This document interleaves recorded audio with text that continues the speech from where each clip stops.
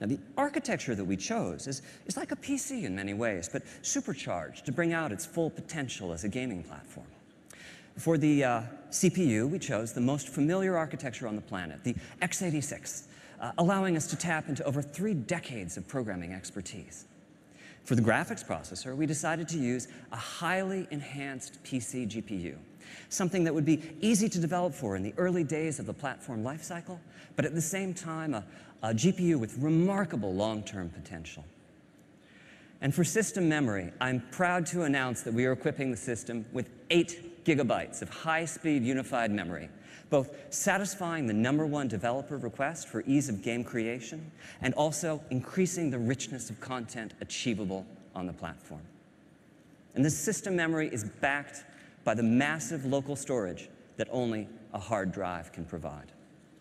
Overall, this architecture is designed to ensure that the very best games and the most immersive experiences will reach the player. Now, the next few demos are live, so I get the pleasure of sharing with you, for the first time, the new controller. And here it is, the Dualshock 4.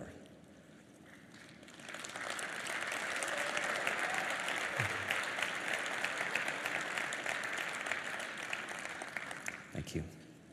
So, during the development of the Dualshock 4, we worked with key partners in the development community to enhance the feel of the joystick and the trigger buttons. The result is a much tighter sense of control over in-game actions. We also took this as an opportunity to enhance the rumble capabilities and reduce the controller latency. And finally, we added a few new features. A touchpad as a new form of input, a share button and a headphone jack to enhance social interactions, and a light pad as a light bar as a simpler, more friendly way to identify players.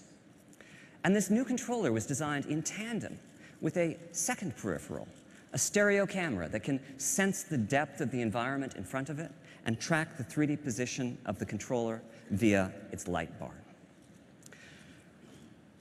Now, this first live demo shows the payoff from the augmented PC architecture. This is Unreal Engine 4 from Epic, running in real time on prototype hardware. There's some very sophisticated technology here, GPU-accelerated particle systems and realistic transmissive materials with substantial subsurface scattering. And this is all running in real time. I can look around as the animation plays using the touchpad input. Not only do we have the power to drive this level of application, but we also have in PlayStation 4 an extraordinarily easy conversion path from the PC world. Now, as to how we accomplish this, PlayStation 4 is centered around a powerful APU that combines 8 CPU cores with a state-of-the-art GPU with almost 2 teraflops of computational performance. Putting CPU and GPU on the same die gives them streamlined access to a common pool of memory. And with PlayStation 4, we're taking an unprecedented step.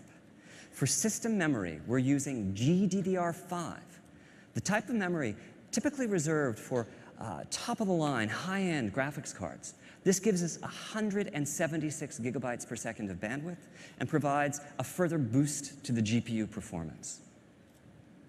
Now, earlier I said we were using a highly enhanced PC GPU. Principally, we've modified the GPU to make compute easier, which is to say, we've made it practical to use the GPU as a general-purpose computational device. This next live demo is a million-object physics simulation from Havoc. This is primarily running on the GPU, not the CPU.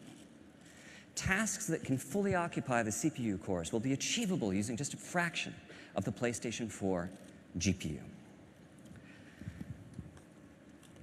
Overall, our goal has been to architect the system so as to support a breadth of experiences. I'm really looking forward to seeing how the development community will choose to use this tool that we've provided for them.